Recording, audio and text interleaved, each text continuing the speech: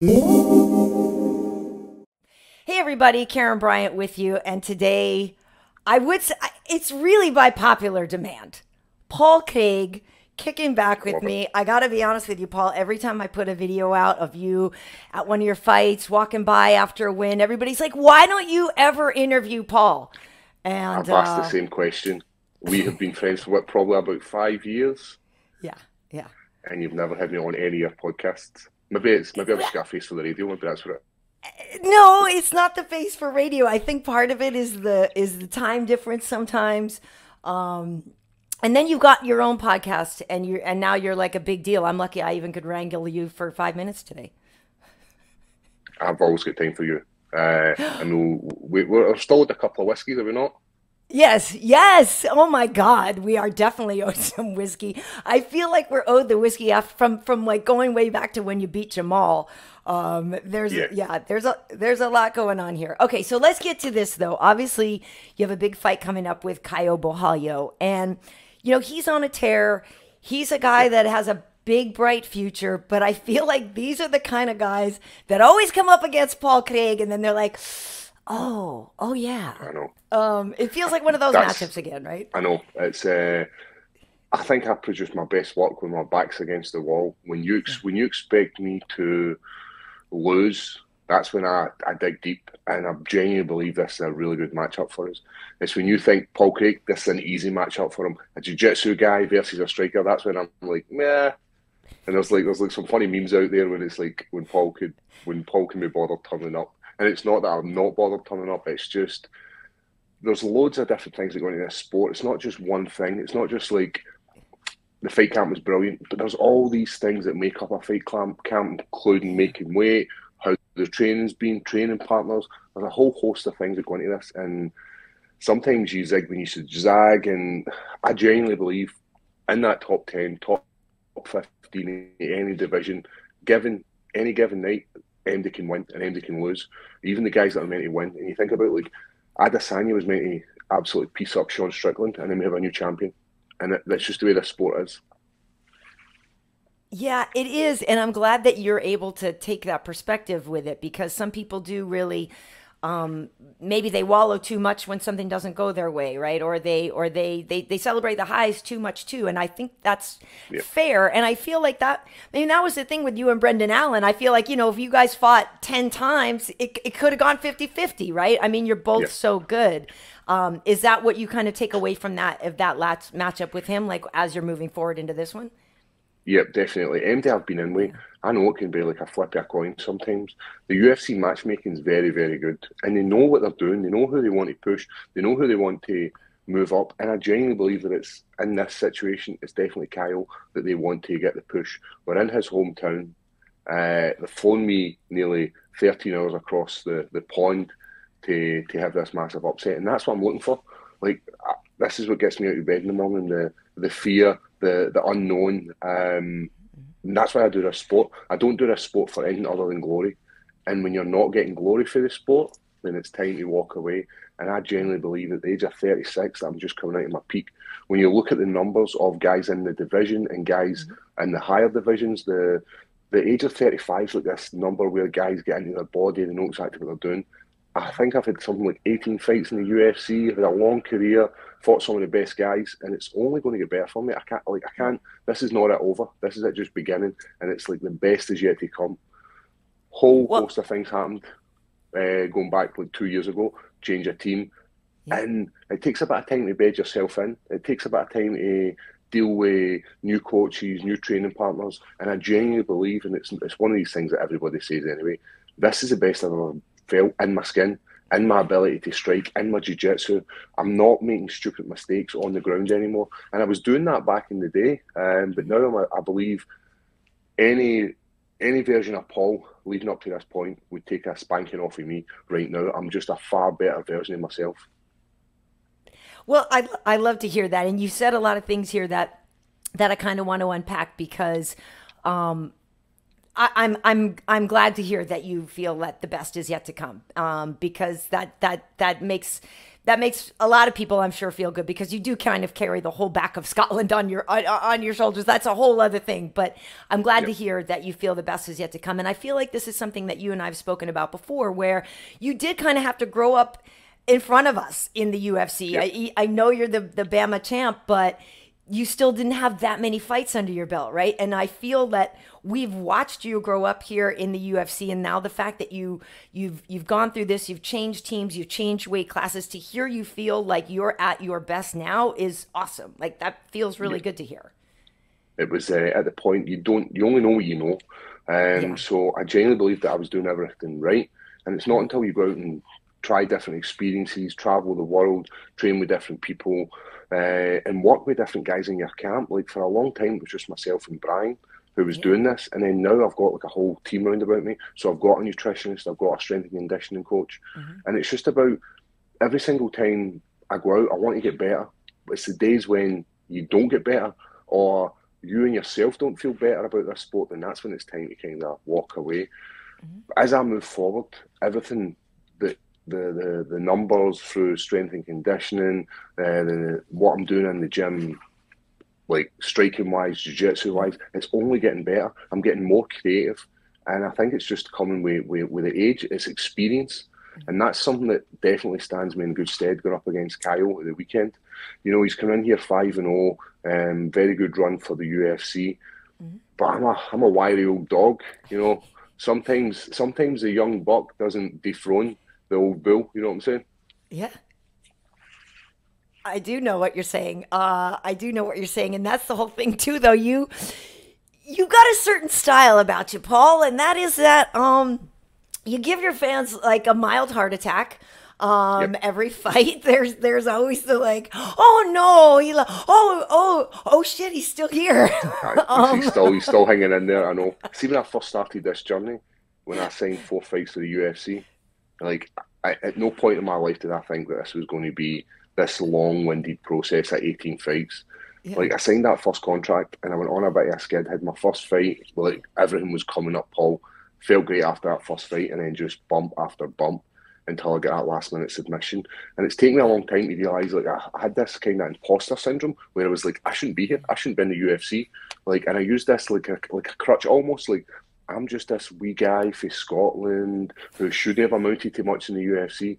No, I should have amounted to much. I train hard every single day. I live and breathe this sport. So why do I need to use this crutchy kidding on him, this guy who shouldn't amount to much? I should amount to much because I put in the work. And this sport is all about how much hours on the mat, how much stress you can put your body through and still be able to get up and do the same thing day after day until it comes fight time.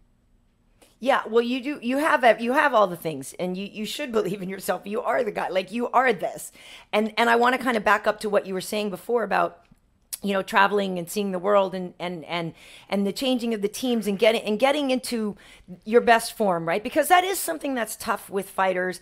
It's, you know, dance with the girl that brought you here or whatever at the prom, right? Like, there's that sense of, I got to have the loyalty to my team, and, you know, these are the ones I came up with, and I got to have my loyalty to my guys. And we have seen over and over where people's loyalties have maybe gotten in the way of them advancing in their career. And it's a hard, you know, it comes sometimes to this inflection point where either something happened or whatever, or you just know, I can't grow anymore. And that's a difficult situation to be in, but I'm glad that you took the steps to go somewhere else, because you do have to get uncomfortable for a while before you can get comfortable again. Yeah, you're absolutely right. It's we learn under pressure, and this is not a slight on the team I was with, because I love all the guys, and like they're all doing amazing. Like, we've got Chris, who was just fighting at the weekend, headlining in Scotland, selling out this card. And then I've got guys like Michael Blair, and then even Coach Brian. Like, all these guys helped me get to where I am.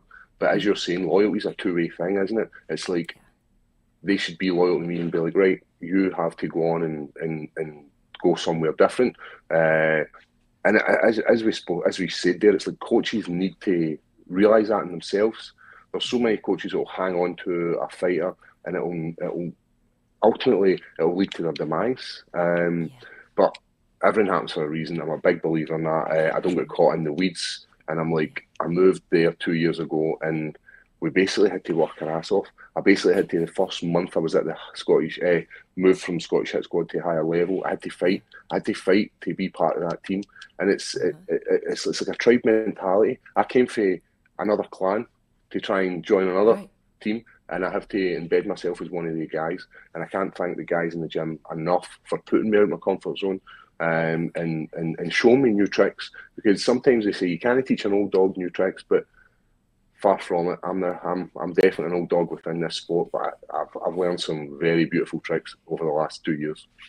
I love it. Well, and also not for nothing, it's pretty great to see when you go down and you're working with Tom Aspinall and like you get big bodies in there like you and Mick and stuff like that working around too. I mean, like it's not even just that you found this new team and you found some great people, but it's also kind of at this great time in martial arts in Great Britain, even, we should say, right? Yep. And that part of the world, I really feel like there's not only more attention, but with Leon being the champ and stuff, like there's just there. I feel like there's more momentum for you guys too, and it's almost like maybe collectively you guys are all believing like, holy shit, like yeah, actually we are the guys. We're the guys. Yep. For a long time, it had been we had the rise of like the Brazilians with the jiu-jitsu, and then it was the American wrestling style, and then now I find like even Europe as a whole, Europe are getting a lot more accolades that they deserve, and the UK scene for MMA is huge. I was one of these guys who was kind of riding that wave of. There was a whole host of guys who went in and left, and there wasn't a massive UK scene. But now, when you look at who's there, it's flourishing. And guys like Tom Aspinall becoming a champ and being a character and able to sell the sport is just doing wonders for the sport, because the sport is still early days within the UK, and you see that through probably ticket sales and pay-per-view buys. But I genuinely believe that it's only going to get better, and I'm going to be one of these like forerunners of UK MMA, and I'm going to have to walk off into the sunset and look back at the young whippersnappers coming up and be, they've grown so much. They've grown so much. We're so proud. And then didn't Tom get his own show on like BBC now or something too? I think it's TNT, which is basically like our main sports channel. So he's like the face of that, and you can't get a better guy. He's very articulate. He's so good at communicating, and he's getting his like opinions across. So I don't think you can get a better person in that spot. I literally was going to say the same thing. Like he's the perfect ambassador for it, and I'm such a fan. And I just like he was one of those guys from the very first time when you meet some people, and I think we first met him over on Fight Island or something, and it was just like this guy's special. You could just tell. Yeah. You could just tell. And then what's amazing, where he's like, after what fight was it? He was like, after this such and such fight, I decided to like actually go all in. You're like, holy shnikes! Like that was you halfway in before. Like, I know. Damn. Like he's just a talent. The first time I ever sparred with him, it was down in Team Cowbum. I think I was getting ready for some fight anyway, and I was blown away. And I think he only maybe had like one fight, was struggling to get matched. COVID had hit, and do you remember they were meant to do that London card? It was like I remember sitting in the car, and they're like, "Listen, Paul, can you get to America?" And I said, "Can you guarantee me that I'll get home?" And they said, "We can't, but we'll guarantee you'll get a fight." And I said, "I can't do it. I can't leave the family. I can't travel around the world during this time." Yeah. So they offered me a fight in the UK. They done this like sort of hybrid Cage Warriors card a few months, or maybe like a month later. Tom Aspinall fought on it. They offered me to Tom Aspinall. I was like, get to yourself. I'm not fighting. That guy's a man mountain. He moves like a featherweight, and he hits like a Mack truck. There is no hope in hell you are going to get me going to the octagon with him. But it just shows you the guy went on to be this world champion. And I think everybody who'd ever seen him fling a punch or grapple was like, this kid's got something special and he's going to be a champion. And I think it's going to take an absolute monster to take him off the top spot in that heavyweight division. He can do it all. And it comes to that thing where it's like, gone are the days of mixed martial artists just being good in one area. Like he's a striker, he's a Thai guy, he's a boxer, wrestler, whatever it is your discipline. Now it's like he's an MMA fighter, and he's damn scary. And it's this is a new wave of mixed martial arts. Yeah, it's incredible. You're like, look, how stupid do I look then? You're like, I'm not going in there with him. Aye. Imagine him lying on top of you. Like I've had the opportunity of having him on top of you in the safety of a gym where his dad's Yeah, protecting me. Never mind right. having like letting Herb Dean let me get my face chewed up. So like, nah, you're all right. I'll pass on that one. I'm gonna pass. I'm gonna pass. Speaking of being bright, do you still have a smart car? I do have a smart car. Still rock that smart car. Everybody, everybody loves to see me jump out of a smart car, and they all think like, "Why have you not got a better car?" And I'm like, "I'm just trying to save the world one day at a time. Me and my wee smart car." But I think it's coming to the end of its time. It's done some miles going from gym back up there. I drive it down to England all the time, so I think I'm needing to update my car, but I can't walk away from a smart car. It's just a beautiful little car. I gotta see a visual of you getting in and out of it though, because it has to. I mean, now that you're a middleweight, it's not quite as funny, but it is so clown car esque to see a big man getting out of a little teeny smart car. I I'm just not. I'm not sure if you remember Mark Godbeer, who used to train at the Scottish Hit yes, Squad and was in yes. the UFC. Had some really good fights. Hmm. Um, the best image is me and him both in it. Like like we're touching each other. Like, Mark, do you want to give me some space? And he's like, I can't. It's just so tight. But for a single guy just to be driving about Scotland, it's Yeah. absolutely perfect for me. As much as I have it as maybe one kid and a dog, and that's all I need. Yes. Well, you got that sweet dog. Okay, so I've got a few things. So I know everybody's curious about it. With the hair being blonde, it was green beforehand. So what exactly is the backstory with the hair? I just wanted a little bit of a change. Yeah. It's kind of like not a coming of age, but it's just changing yourself up, becoming someone different. Mhm. No one likes it. Everybody hates it. I Really? did say that cause I kind of like it, Got a silver fox going on here. I But call when you I I call you now Blonde Heart. blonde hair, oh, I quite like it. Somebody did say to me, they said, "Why don't you dye? Obviously I do the face paint." They said, "Why don't you dye half your hair blue?" And I was like, "Because it's bad enough getting face paint off in 24 hours to fight, never mind getting face paint and dye, and I'm Yeah. just going to end up looking like a smurf." But yeah, it was just one of these spur of the moment things, and it definitely went sideways. I ended up with like ginger hair, and I then went, it's fine. I'll put in some blue hair dye because that'll Yeah. look better. In my head, putting in the blue hair dye would look good, and it went green, and I was like, ah, Yeah. ah. Poor guy. But then I had to go to a concert with this hair. I I had to was rock a hat. And then after a few days, the pearlescent dye came out, and then I get it refixed. And now I've got this kind of Brazilian blonde bombshell that I'm going for now. nice. Exactly. That works. That works. Well, yeah, because there was, the whole back in the day, right? Was it Blonde? Well, I mean, obviously, if we're going way back as Kevin Randleman and all that, but when Blonde Brunson kind of came out and then he went on the Yep. tear and everything, and so there is kind of that whole thing. And Brian Battle had that long curly hair like my hair, and he changed his blonde, and he's been killing it. And so I think it works for. I actually liked the green. I thought the green was kind of cool, but it was straight Before up that, ginger, like full on orange for a minute. full on orange, it was, you might have seen this, I was like proper Scottish. But before I shave it, I will dye it bright green for you. Yes. I ended up with a pink dye as well. Yeah. In my head, I thought pink will be better. Pink, Yeah. like I don't think I'm going to go for the pink. But maybe somebody will mess with me and say, "Listen, Paul, the pink is definitely you." You. But I'm going to shave it off after the fight, and then I'll restart it again. It's just like shedding this kind of cloak, isn't it? Of Okay. Yeah. of well, if we call it the beard Jew. So this is a beard Jew for 301. Nice, nice. It's yeah, it's working for you. Although it's like, and in contrast, it's like making the beard even look like more luscious and fantastic by Thank you very much. contrast. You still playing guitar? Indeed. I keep meaning to bring a guitar with me, and I'm like, I'm going to travel light this time.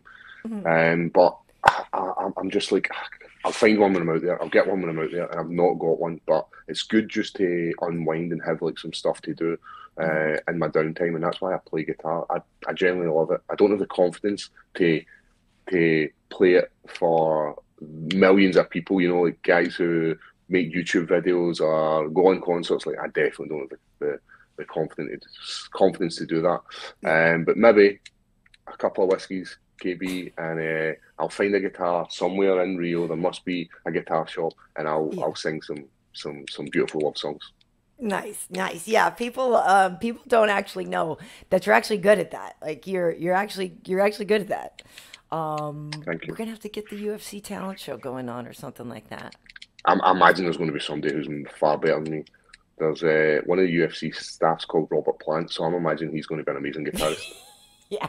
Yeah, yeah, yeah. Yeah, absolutely. Hey, so I know you got a lot to get to. I do want to ask though, you are you know, how active do you want to be this year? I know there's, the fight coming up in Manchester. That one's going to be kind of close for you. But if you feel like you're hitting your stride now, right? If you feel like things are dialing in, if you feel like you're coming into your own, what should your fans expect? Like what can we look forward to from you this year? And kind of just like, have you reset goals? Have you reset intentions now that you've settled into this middleweight, Paul, and that you're ready to move forward from here? And with these couple fights behind you now, you're already set to go. Yep, it's still kind of a learning process. One of the issues we had going back to back with Brendan Allen, we come off that amazing win against Munoz in London, and then we went straight back into camp. Now, one of the things that being a middleweight, I have to deplete all my resources. So like white blood cells drop, red blood cells drop. There's a lot of things, and going back to back, they just drop even further. So we need to make sure we get them to like a really safe level. One of the things that last fight camp, I had, like, it would not have mattered who stood in front of me. I had zero testosterone, and I might as well put him online because let somebody else get the use of him, because I had no testosterone at all going into that fight. It was very emotional as well. I done some PR work for the UFC, and it was about a basketball coach who had cancer and died. Yeah, I it ended was up Jimmy V week. I remember that. I remember talking to you listen. beforehand, and it's really I emotional. it's emotional, and I normally have my emotions very under control, but when you have zero testosterone and your body's like really close to being on the brink of not failure, but it shouldn't be down that low. Going with all the blood tests, it was just I just couldn't stop myself from crying. Now that's not taking anything away from Brendan Allen, because Brendan Allen put a beating on me, and I can't take that away from him. But as I said, there's a whole host of things that led into that fight that wasn't sitting well with me, and one of them was the back-to-back fight camps. So we need at least a few, maybe like a couple of months, a month, 2 months at the most, to rebuild and then start for a full version of Paul and then cut to middleweight.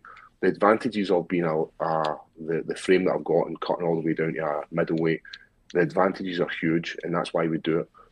But we can't do any more than 3 fights a year, so it has to be the two.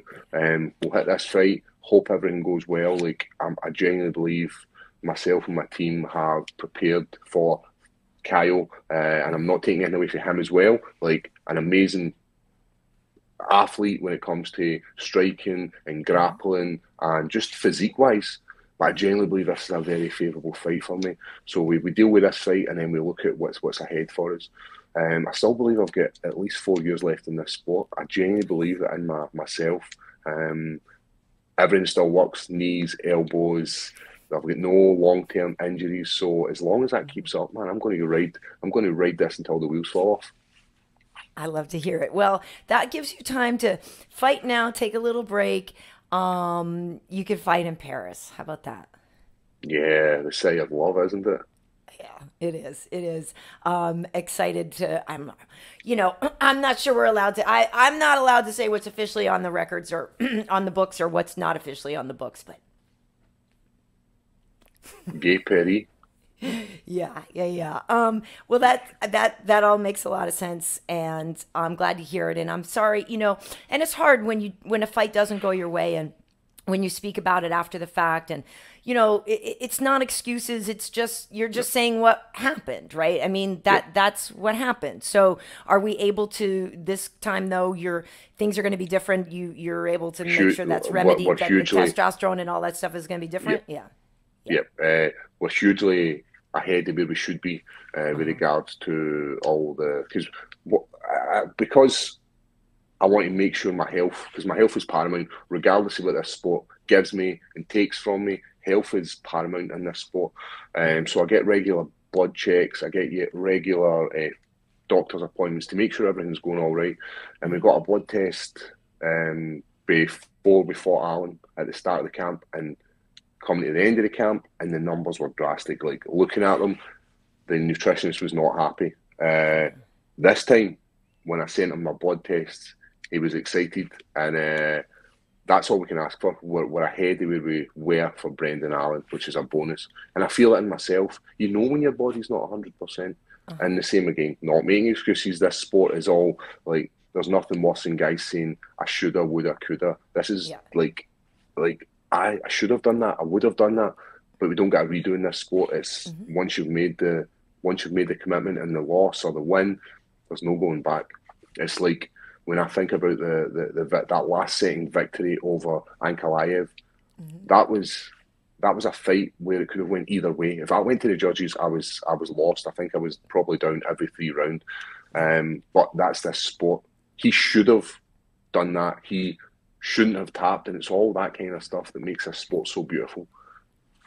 I love it. And you now know too, like you said, you recognize mistakes you've made, right? Like, fight IQ is a real thing, and you really can only get it in a fight. And you realize sometimes in the transition moments, like, oh, if I had only done this instead of that, if the head was on the outside instead of this, like, I mean, sometimes it's a simple one little thing, but you don't know it until you learn it on the job. And like you said, you can't do it over, but you can only take that forward to the next one.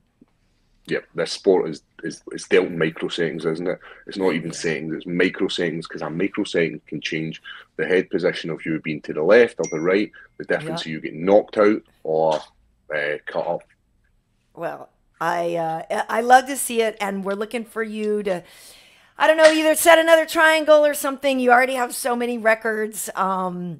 I could talk to you all day, but I know you got a lot to get to. But I do appreciate you taking the time to kick back with me today. And, you know, you're the first fight on the main card. Everybody knows that fight. When you're put in that position, it's for a reason. You always deliver. I forget how many performance bonuses you have, like 7 or 8.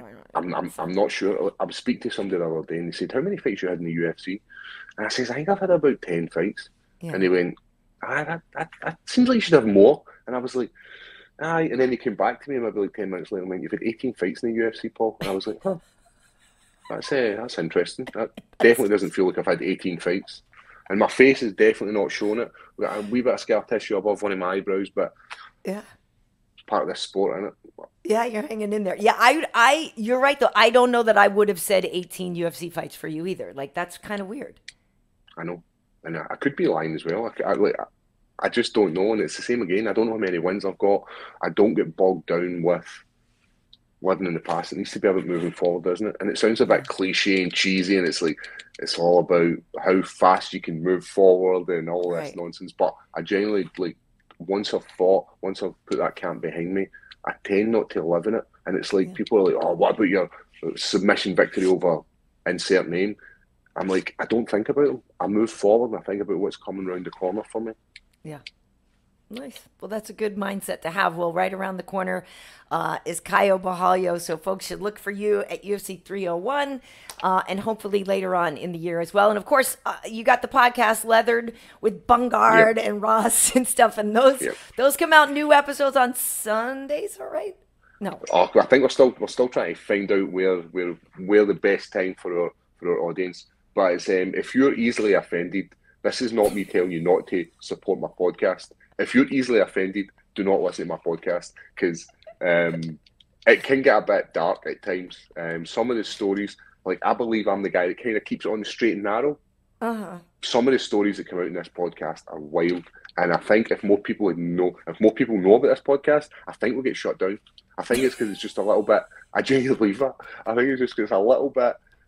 Nobody, like, we've got a few major fans, but I genuinely believe if somebody with power listened to this, we'd be done. Genuinely done. Maybe some time, I don't know. Yeah. I feel like just in general, like, if you either know Bungard and understand what you're gonna get with him or not, and then Ross. I know I the love it. stories are wild. So one of the stories that Chris was telling a few weeks ago on the podcast was he's obviously cutting for a weight, and Yeah. uh, he ends up fighting in a petrol station just because he shoots for the hip. He's a guy who's like one of these madmen who, in a state of reduced calories, stress of a show, he kind of Right. flies and flies off the handles. And I'm like, what? Like, why are you playing it? Why are you starting a fight in a petrol station? Why are you growling at folk? Like, I just feel like I'm a dad to this guy. Like Totally. stop pulling your sister's hair.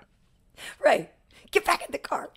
I know, but Yeah. it is. It's like the reason it doesn't feel like work for me is because I enjoy it so much. Right. And people are like, "Oh, you should have more guests," and I'm like, "I kind of like just us three talking. It's I beautiful. was It's just gonna like say, a conversation." it And is fun. I think that's why people enjoy it because they're like, Yeah. it feels like we're part of this conversation. Yeah. But I love it, and it's just a bit of fun. It is good. It is good. And I agree with you. It's like it's just the hanging out with your friends part. It's the shoot. It's like you would, and the thing is like I feel like you guys are having the same conversations, obviously, that you would have whether or not there were microphones there being Yep. filmed. And there's very little cut out. Yeah. I don't think we cut much out. I think there's maybe one or two stories. Yeah. There was definitely a story where I said to Chris, "What about you hiding in a bush?" And he looks at me like dead nice and he says, "What, with a gun?" And I was like, "Not that time. I want to hear that story." And it's that kind of stuff where it's like I'll say something to him and he'll say another story and he'll be like, "We Right. can't have that, so we have to then cut it." Yeah. But there's like the stories that make it in are some are brilliant. And it's just what it's like to be a fighter, what it's like to grow up in Yeah. Scotland, and that's what it is. It's good stuff. Well, folks can find that on YouTube. And yeah, they can find you fighting on UFC 301 against Caio Yep. Borralho. And yeah, I'm just really glad that you had the time today. And I'm on my way to Brazil. My flight leaves in a few hours, so I'll be seeing you soon. I'll So see you soon. thanks for your time today. Right, I'll speak to you soon. Stay See safe. ya.